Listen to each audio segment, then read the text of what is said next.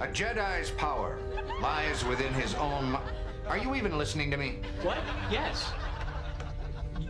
You were saying, may the Force be with me? No, I did not. Jedi Knight. Jedi dumbass. So I recently finished watching that 70's show again. It's been about a decade since the last time I've really seen the series, so it was almost like new to me. And while watching the show again, I felt a lot of nostalgia. I genuinely laughed at many scenes in the show, and it's very hard for me to find a television show that captures my attention quite like this show does. And although so many of its show's characters are timeless and unforgettable, there is one character in this show that truly stands out to me. Red Forman is my favorite character on the show.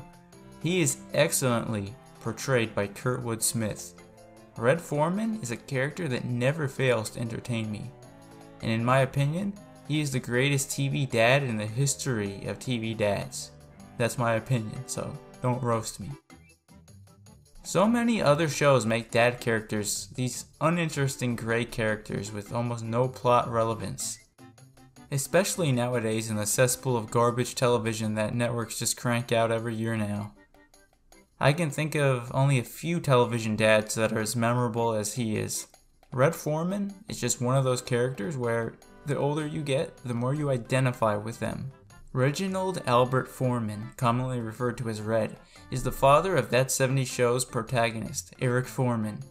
Red was born December 7th of 1927. He has served in both World War II and the Korean War as a member of the Navy, and he eventually settled down with his wife Kitty, who is the mother of his two children, Lori and Eric. His relationship with the family members are very dynamic. Red can be very anxious about dealing with his wife when things become complicated, and with his children, Red can either be friendly or a stone wall. In earlier seasons, Red treats Lori as if she is an only child, never placing blame on her. Perhaps because he would like to believe that she is some innocent girl, but we know she's not. Red usually views Eric as a disappointment. Red is the type of father that wanted nothing more than to teach his son how to play sports, but as we know, that didn't pan out.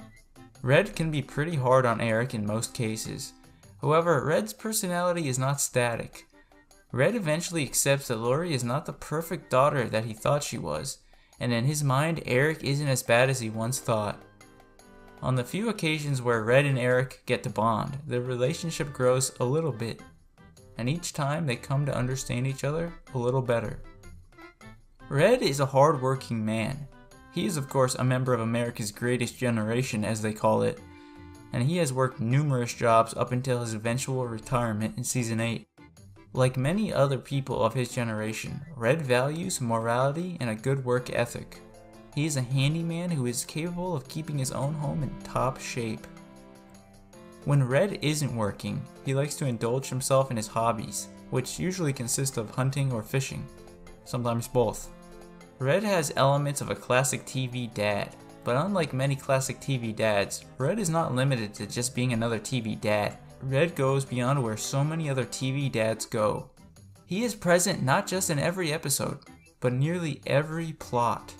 He normally plays a large role in many different episode plots, usually as a man versus man type conflict, where he serves as an obstacle for the show's young protagonists. Take for example the innumerable amount of times that the gang has smoked weed in his basement. They know Red will never tolerate pot smoking, yet they do it anyway, even when they've been caught by him on multiple occasions. You see, Red is the polar opposite of Eric and his friends. While they relish in debauchery and fornication, Red sees this as the main reason as to why Eric and his friends are, as he likes to put it, dumbasses. I'm just surprised that Red allows the gang to hang out in his basement after all they've done. For most of the series, it seems as if Red really doesn't care what other people think about him. But on one occasion, Red realizes that not caring might not be the best idea, for he fears that when he dies, no one will care. This drives Red to control his anger around people, like neighbor Bob. You may think Red is some cold, unfeeling brick wall, but in truth he is not. Red has shown that he does care about those around him on multiple occasions, and if you pay enough attention to Red's character development throughout the series, you will realize that it's not that he has no emotions. It's that he doesn't want to show them. He is like many men. He's learned that a man should not show emotion around others. Although he hasn't always given 100% of his support to those around him, he has done good for many people. When Hyde was abandoned and left homeless by his mother, it was none other than Red Forman that allowed Hyde to live with the Formans. It was Red that allowed him to move back in after a few screw-ups and after living with his presumed father. It was Red that treated him like a second son, and it was Red that refunded Hyde all of his rent over the years. And although Red usually gives some harsh ultimatums like with Eric's college and the wedding, I personally think it's just the way he was raised. I believe that no matter how harsh a character like Red is, he cares, and he believes that he's doing things the right way. Red is not only useful for enhancing the plot, he himself has been in many interesting plots. In fact, his plots are some of my favorite in the show. One of my favorite examples has to be the one where Red inadvertently becomes a drug dealer. All he wanted to do was unload some heart pills he had purchased and make his money back, but of course, with the help of Hyde, Red becomes the go-to guy for the local over 50 community. These are the moments I watch the show for. The anticipation of Red coming on the screen and doing his thing is one of my favorite things in that 70's show. I have never been disappointed by Kurtwood Smith's performance. His line delivery is perfect. I cannot bring a single gripe against it. I just wish I could see Smith in more major roles. The character Red is expertly written to where he can be both serious and funny at the same time. I find myself laughing more and more when I watch his scenes, even when he's threatening someone. Red isn't a funny man who tries to make people laugh. He's just naturally a likable and relatable character that delivers lines in an entertaining manner. Red Forman is a very complex and dynamic character. His exterior is very rough and unfeeling, while his interior is thoughtful and caring. He's not as insensitive as one might think. Red is a no-nonsense, hard-working family provider. He stands his ground no matter what, excluding some occasions with Kitty, and he sticks by his morals. Red isn't afraid to tell people if he has a negative opinion of them. He doesn't put up with other people's BS either. Just know that if you piss off Red, be ready to get your ass prepared for his foot. But let's not forget that Red truly does care for his family and friends, even if he doesn't often show it. Alright guys, thanks for watching this video. If you liked it, please give it a thumbs up. I have more videos coming in the future like this one. See ya. Dad, you sold my car? How could you?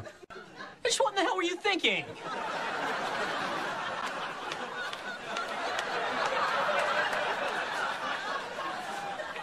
I thought I was helping because you're always saying how you need money.